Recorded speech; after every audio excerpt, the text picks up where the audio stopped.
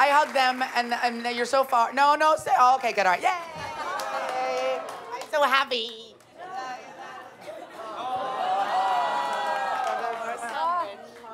Okay, the panel's over. Everybody leave. Look out! Oh, Clark. There's 2 G's at the end of your name for a reason. Ah! I'm Boosh. All right, so here we are at Nerd HQ, and you know how this goes. We're gonna get right into the questions because it's all about the fans. So put up your hands, take a microphone, stand when you ask your question so the interwebs can see you, and volunteers will bring you a mic. So yeah, we're gonna start with her, and then we're gonna go to this guy. And it's gonna go great, you guys. She's got 2 microphones. No, okay, good, she doesn't, good. Hi guys, first of all, I want to say thank you all so much for being here. I'm such a huge fan of all of you. You're all so wonderful. But this is mainly for Haley and for Chloe. I just want to thank you for your open acceptance of both Cartinelli and of Skimmins. It means so much to the queer community that our ships aren't thrown aside and kind of seen as a joke. So thank you for not taking them as a joke. My question is kind of, how do you think it would be possible? I know Kevin Feige said, you know, within the next 10 years if it happens organically in the Marvel Cinematic Universe, but do you think it could possibly, maybe not necessarily with the 2 of you, but maybe we have a queer character, a queer character in the Marvel TV universe before we have one in the Marvel Cinematic Universe? Thank you. I hope so, possibly. I think it's completely possible. You up for it, babe? Yeah. This is already the best panel ever. I'm more concerned with the time travel. I think that would be the harder part, because I'm so It's Marvel. down. Anything can happen. Yeah. If there's anything that justifies the time travel, It's our relationship. I'm just saying. I'm just saying. Yeah, I definitely think that's possible. I hope it happens. I mean, I'm the captain of the Skimmins ship. Obviously, because I'm obsessed with Elizabeth Henstridge, so yeah. Can I just say one thing, which is one of the exciting things about having Inhumans come on to the part of the story that we're telling, is that it represents people who evolve differently than what is considered normal up till that point. And then there are those people who think that that's a problem and they should be separated or exterminated. And there are those who think that that's an exciting new development in who we are. I feel like that's when comic book stuff and our show gets to start to be topical, because that's what's happening in the world. So at a certain point, when that's our story, to not have different parts of the LGBT community represented within our team, it's going to be weird. So it needs to happen soon. Yeah, absolutely. Yeah. And that's not just because I have a crush on Ian DeCastecker. It's a real... Lies. You guys and your crushes, oh my goodness. Stand up, please, so everyone can see your beautiful face. Oh, thank you. Oh. Yep. Hi. Not just saying you have a beautiful face. I want you to. Okay. It's working great. Thank you. Yeah. The points don't matter. You guys are awesome, by the way. Thank you for doing this. Thank you for your shows. And I know that with such important stuff and themes and relationships that you have in the shows, there's got to be some levity off camera. So in terms of pranks, none at all, Clark says. In terms of pranks, what's the best one that's been done? And also, will the Dub Smash War be a Comic-Con exclusive, or will that continue? That is not over. I just want to say. That is not over. Oh my goodness, you guys. If you're following that, what you saw time. last night from Haley was a reaction and not a response. Just to clarify. I just don't know how you're gonna top that. Oh, we do. Yeah, we do. Okay, guys. Those of you who missed it, the most recent salvo ended up with "We Are the Champions" from Queen, and the final image was Peggy Carter with the red lips and the red hat. So, bring it.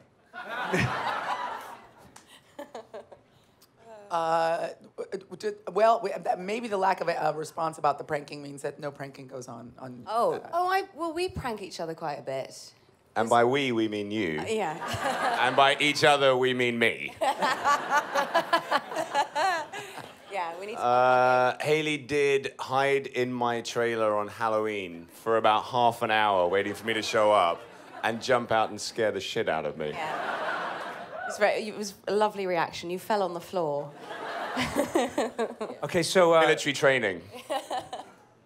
Somebody who might be on this panel might have filled Ian DeCass Decker's trailer with snow during a snow episode and then thought that she escaped retribution until she discovered that the many looks she'd been getting as she drove around town had to do with the perfect California vanity plate that said balls deep with a Z. Oh my God, that is genius. You guys, I was driving around town with balls deep as my license plate for like I must a look month. hot today. And Everybody's by the way, waving to me. It was my front plate, so I didn't see it because I just would can never. you please just send it to my house? Because I need to He put it on got my props car. department to make it, and it's like a full-on It's legitimate license genius. plate that said balls deep. And I didn't notice. And I still actually haven't gotten Ian back for that. So if we have any suggestions, God, I'm coming over to your house to take it and put it on my car. it's so good. So funny on a girl's car. Weirdly, no one had that plate. Mine's balls deep with a Z. It's not as funny as with an S. It is with a Z. Oh God! It is with a Z. It's Which balls. really made us know that Ian is adapting very well to American Just culture. so it's even more classy. But also, Clark loves to. We were doing a scene. I think it was in the blooper reel. If anyone I saw think we it. need to share this one. Yes, we Why? do. Well, Clark, we were doing a scene, and I was supposed to be like having a nightmare and having kind of an intense moment, and I'm waking up from a nightmare, and I woke up, and Clark is supposed to be just gently like waking me up like a father, and instead he was wearing like murder clown mask, and scared the fuck out of me. It was good. We got it I was on the helping blooper you reel with the though. work. He's like, Sky, puts it on really quick. And I screamed and like fell off the chair. That's nice. So no fun. Okay, the guy on the aisle, and then the lady with a hand attached to her body. Oh, it's a woman on an aisle. That person, I couldn't see your face. Sorry about that. It's a Hello. lovely, beautiful lady. My name is Lauren. I'm from the Peggy Carter podcast. So Haley and James, it's so awesome to see you guys. So my question is, would you guys do a dubstep in front of us to Taylor Swift's Bad Blood? The dub smash? The dub smash. Right now? Yeah. Okay, wait. I have a question. Should it be them doing one and us doing one, and we do them at the same time, see who's better, or you want to Like force some together. dub smash? Well, it will be Like- worse because I don't even know the song. So it's going to be Now, worse blah, on this blah, side. blah, that one. How's it go? Well, if anyone... DJ, hit it. Well, yeah. Yeah, because there's This no is going to DJ. take up the rest of the This panel. will take the rest. No, Well, I yeah. think They this is what took, we by should the way, do, they took is- 15 takes to do that thing last night. Yeah, he was listening. One and take. No. One take. take. And Maybe 14 15 rehearsals. You rehearsal. That's just because my 14 lipstick... rehearsals, and then they all fell about laughing at how brilliant they were after each one. We wouldn't. Oh my leave God, you- your timing is amazing. You're so funny. Oh my God. We really were. We really were. Oh my God. Clark's timing was amazing. We didn't listen to a lot of congratulating about the interesting framing on the Oompa Loompa thing where you came in from this. Well, the bit that you unfortunately didn't get to see was being in the bus as we were going somewhere last night, and then trying to upload it onto the internet, and they discovered that they couldn't, and there was no chance they were ever going to be able to recreate it.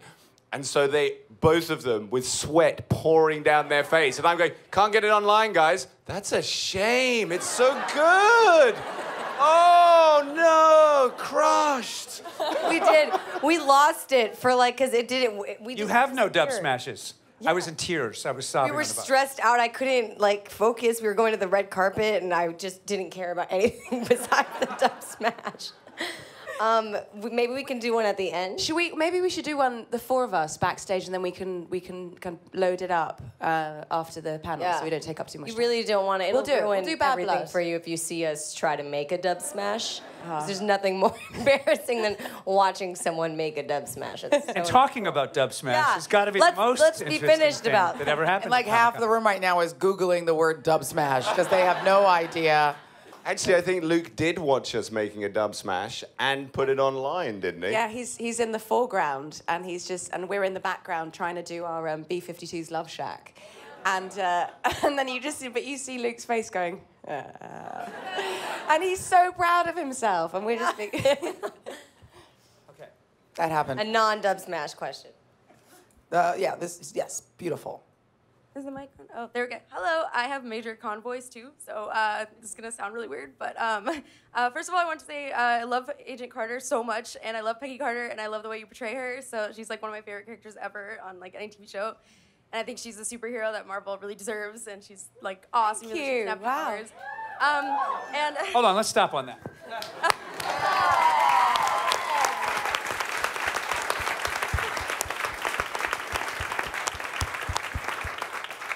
And well, this question was for Clark and Haley, and you guys play. Sorry, really nervous.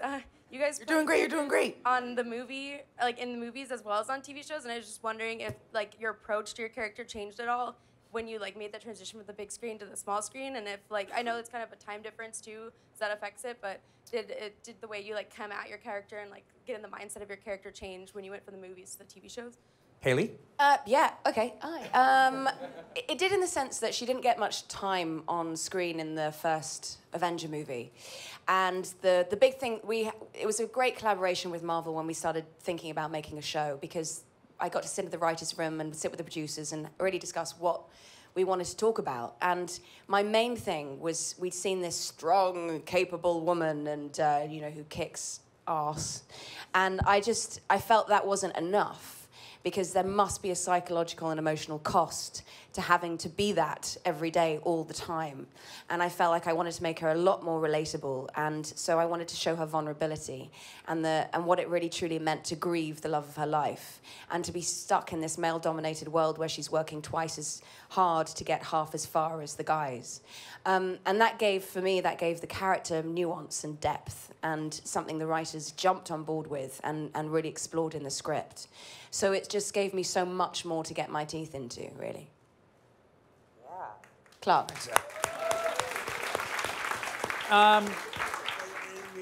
In brief, similar, Coulson was a guy who kind of showed up to wrangle diva superheroes in various films and to kind of do the bidding as a kind of obedient company man who'd seen a little too much. And suddenly, he and I were awake after a very close call in the Avengers, and commanding a small rapid response team in the ever-changing world post-Avengers. And suddenly he and I both found out this is more complicated than I thought. He was, and I felt like a Walking Dead, essentially. And with a great team and exploring what it means to be that person on a much deeper level, than almost anybody's gotten to do, which was really exciting. And I had this mirror experience of having a team, including someone like Chloe Bennet, who I had to learn very quickly to work with under intense pressure and to come to care about very, very much. And it's been one of the great joys of my life to actually kind of evolve this show and to kind of be the first one through the door in terms of Marvel television, trying to tell these stories and tell the different parts of the one big story that Marvel's telling in this world. And I guess the only other thing I would say is that the funnest part about it is it's deepened our connection with the fans and made our weekends here in San Diego one of the funnest things anyone has ever experienced. And then you got the dub smash. Okay, let's do some cleanup in the back there. There's that guy on the aisle over there with his hand up, and then we'll go to the woman in the... Yes, I got your gender right, the woman in the back. Okay, great. Okay, I just want to say thank you. I'm the father of 3 daughters, and we love watching Agent Carter together. And Haley, it's great that you're showing a strong, independent woman who can also connect with the people around her. And I also appreciate Agents of S.H.I.E.L.D. because of the relationship that Agent Coulson and Skye/Daisy have. And the Marvel television for us has become a family event, and it's just so wonderful with all the things out there that we can't watch together, that these 2 shows are things that we can, and we absolutely love it. So thank you. Oh, thank you. Well, that was heartfelt and Can I adorable. say something to that? Like Clark was saying, one of the most extraordinary things about this whole process is being able to engage with the fans. And I've been going to a lot of conventions in the last few weeks, and there were 2 stories I just wanted to share with you. The first one was lady in the Middle East came up to me and she was crying and she just said, "Can you write on the photograph that women can be heroes too?" I just felt so humbled by that, and just thinking that it's this incredible byproduct of doing a show that we all love, that we all have a great time doing, and it's our job, but that it can extend outwards and connect with people on a very human level. And so it was very humbling, gave my work more meaning. And then there's this other lady who'd had an accident like 10 years ago, and she was in a wheelchair, and she asked me to sign her leg, and she got it tattooed and showed me the next day. And she also had tattoos of other strong, independent women on her legs. And she said it was her way of, in her words, claiming back her broken body. And it was, that to me just takes the meaning of my work up to a whole new level. And so being able to engage with fans and seeing the effects that it has on them just is, has changed my life. So thank you guys too.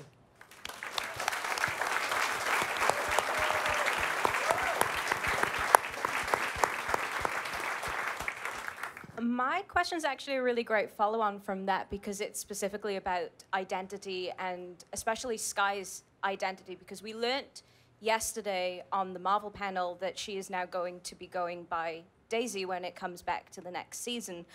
So how do you think it's going to transition? Because Sky was a name that she chose for herself and chose that identity going forward. So how's that transition gonna work when she now starts going by Daisy in the next season?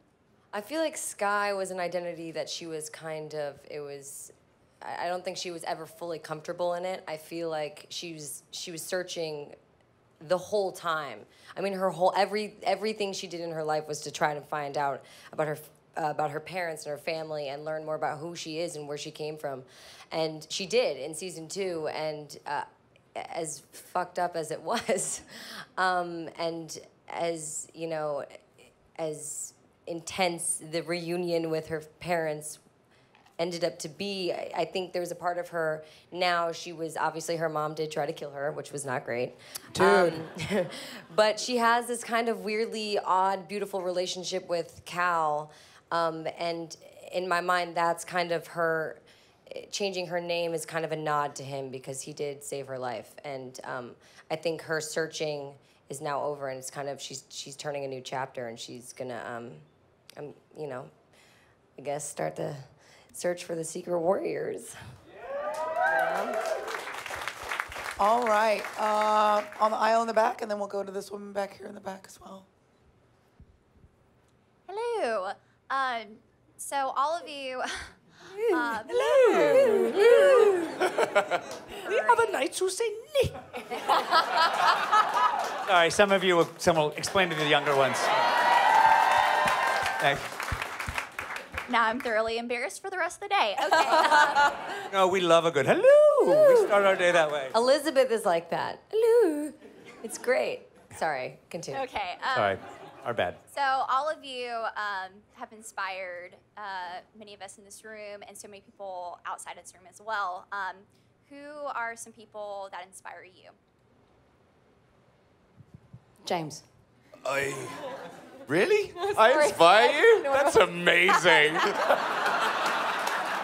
I'm so proud to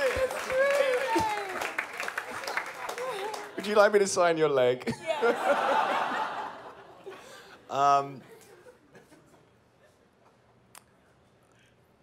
It's funny, I don't really read newspapers very often because I find what I read in it to be deeply affecting and usually pretty negative. And maybe it is an age thing, I don't know. But I am oddly inspired by small acts of kindness that will never be reported in a newspaper. So I see somebody helping somebody across the street or something, and I find myself almost moved to tears by that, because that's not someone who's going to win an award for doing that. I see people doing things that go unnoticed. And not all the time. Most of the time I miss it. But when my eyes are open and I manage to catch it, those are the moments that really floor me. I think that is 98% of what the world looks like. And I feel like I read the 2% all the time. And it's very frightening, the 2%.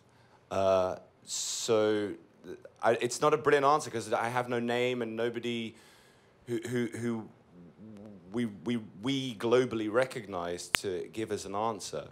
But that would be my answer in terms of inspiration. Is though every time I see somebody do something that is genuinely beautiful and human, I feel inspired by that. It's great.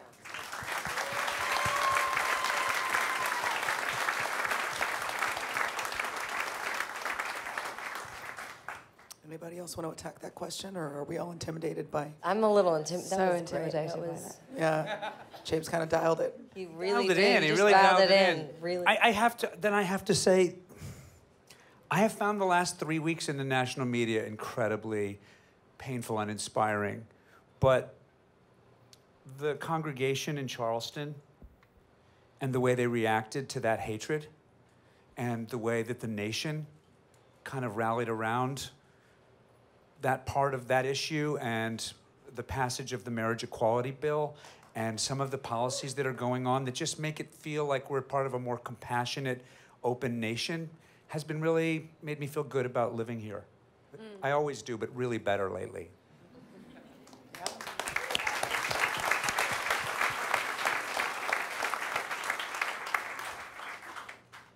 Taylor Swift. She's pretty awesome, right, guys? Anybody, guys? I'm sorry, I brought that down. Can we? Dub smash. That was that was awesome. That was a great answer. All right, let's see. Let's keep going. You look so exciting to me. You and then her, and then we'll come about. Huh? It's a him. Oh, I just see your amazing hair, and I thought you were dressed like Pam from my show, which is how self-centered I am. Okay, good. Hi, my question is for Chloe. Skye is my favorite character in the entire Marvel Universe, and I think you play her so well. Thank you. Stop on that for a second. Yeah.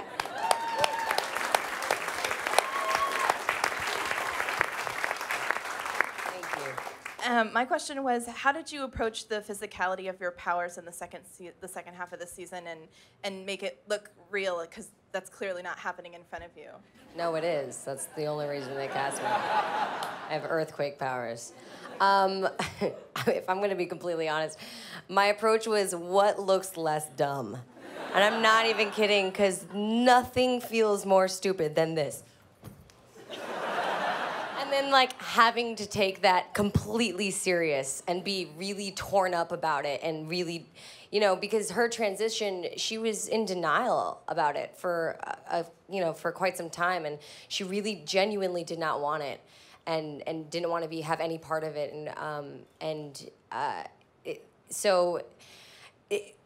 Basically, it was just what looks less dumb, to be honest. I talked with Marissa and Jed, and I was like, we looked at the comics, and we wanted to kind of get the mannerisms down that they've drawn for her, but really just kind of. We have a guy named Mark Kolpak. I love, Mark. you know who that is. He's our visual effects guy. I don't believe anybody's ever done this amount of visual effects in this amount of time, 22 times in a season, and he's just upped the game every episode. But a lot of times you're stuck there doing, what Chloe just did, or in my case, in season 1, holding a kind of standard theater light, which had been charged up to shoot out super powerful beams. Yeah. Either way, that's not going to happen till later. So I'm standing there in this theater at 2 in the morning, holding a theater light, like, come on, Kolpak, baby, come on. Hook me up later. And so often you see it and you go, oh, thank God. Yeah, well, you don't see it. So, like, for the mid-season finale, I don't know if you guys saw, but it's it's the reveal, and I have that weird L'Oreal commercial moment where I flip my hair, and BJ... The boobs of destiny? Yeah, exactly. But for that shot, they used a special camera, and I only had 15 seconds. So this is what they told me on set. They say, okay, so you're gonna stand here. BJ just died. So look at him and get emotional. And then look back at Raina, and she's an Inhuman now, so get emotional back that. And then look back at BJ and then cry. And then quake off the rock from your body. But you only have 15 seconds, so you have to do it all really fast. And literally, that's what they said. So it took like 9 takes, and I think we finally got it, because we had to and I was looking at pieces of tape. So really what I was crying out None was of them were there. no one was there.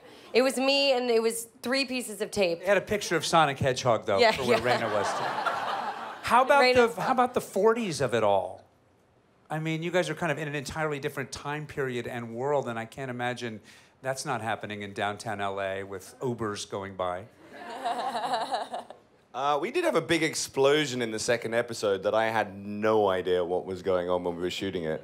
Joe Russo was shooting that episode, and he was keen. Mainly, his direction seemed to revolve around getting out of there early. He doesn't like to work nights, so the direction kind of went, okay, see the green screen? So that's going to happen. You just duck. And the script had changed quite a lot because the first time we had read it, it was brilliant, but it needed 4 weeks to shoot and $35 million. So the script had sort of gone through 85 changes up until that point, and I'll be honest, they hadn't entirely read all of the last ones. So in the end, you kind of went, where's the camera? It's there. Do you know what? I'm going to be facing this way, just on the back of my head. I'm going to duck that way, so you don't have to look like too much of an idiot. Oh my God, a huge explosion.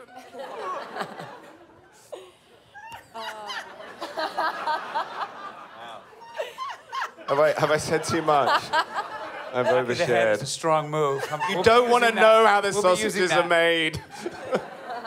It's funny to you, but if you're an actor, it's so funny that I'm gonna laugh about it like tomorrow morning. Okay, right there. The 50th person whose gender I've gotten wrong today. I'm sorry, go ahead. It's okay. Hi. So my question is specifically for Clark, and I wanted to know, how does it feel to be a large part of the Marvel universe and be in the comics and in all the little everything or talked about and everything, and having people cosplay you and do art of you? And how does that feel personally to you? You know. Let's take a minute. I can't even.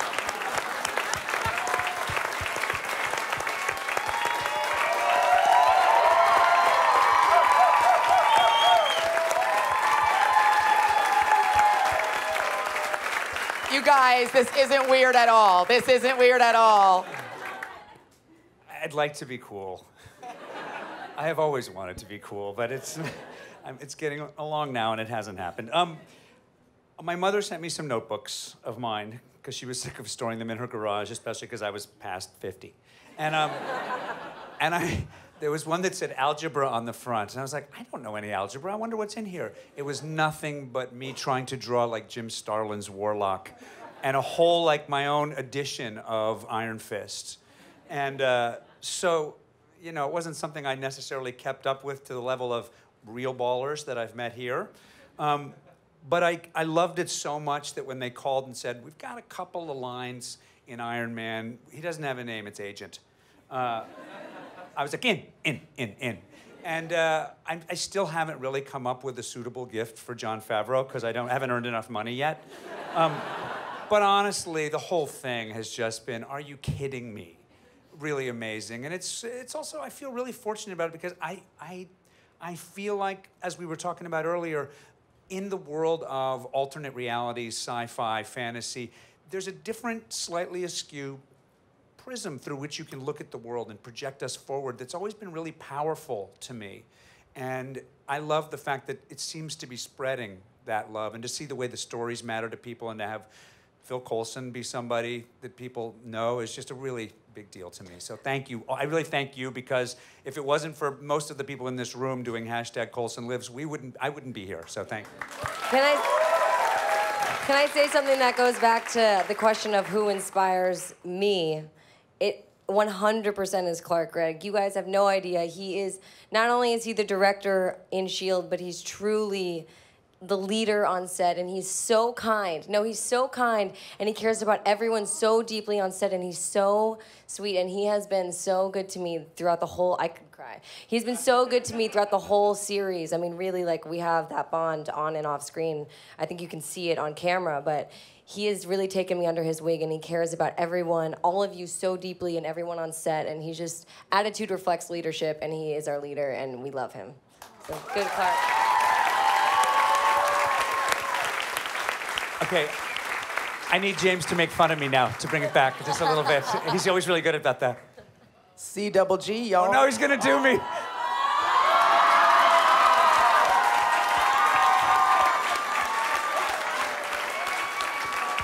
Wait a minute, did the camera get that? One more time. I think we need the camera to get that for the people at home. Straight ahead. I will have one of those in my James. suitcase by the time I leave the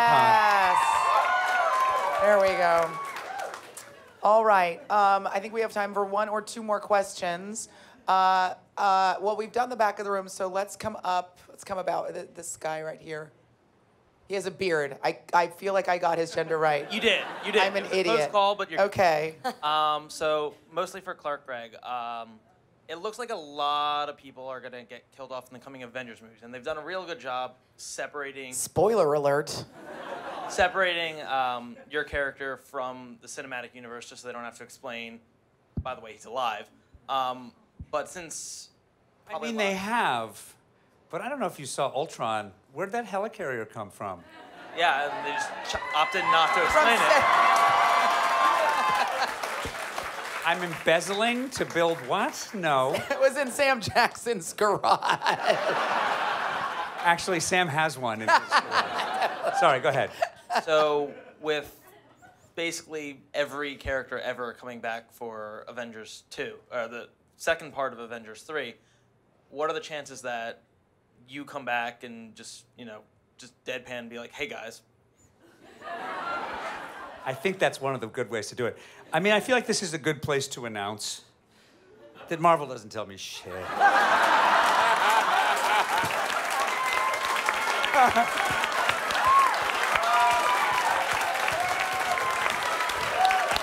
I'm sorry. That was horrible. That was super aggressive Comic-Con behavior. Passive aggressive. The membrane between myself and Phil Coulson gets more and more porous as every minute goes by. And both of us really would like to explain. We didn't con anybody.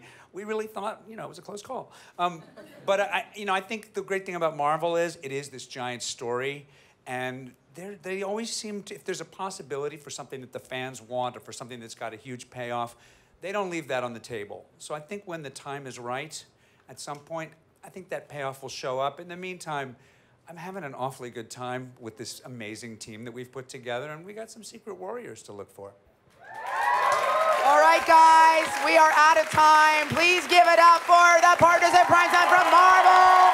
Haley Atwell, James Darcy, Chloe Bennet, Clark Gregg, C-double-G.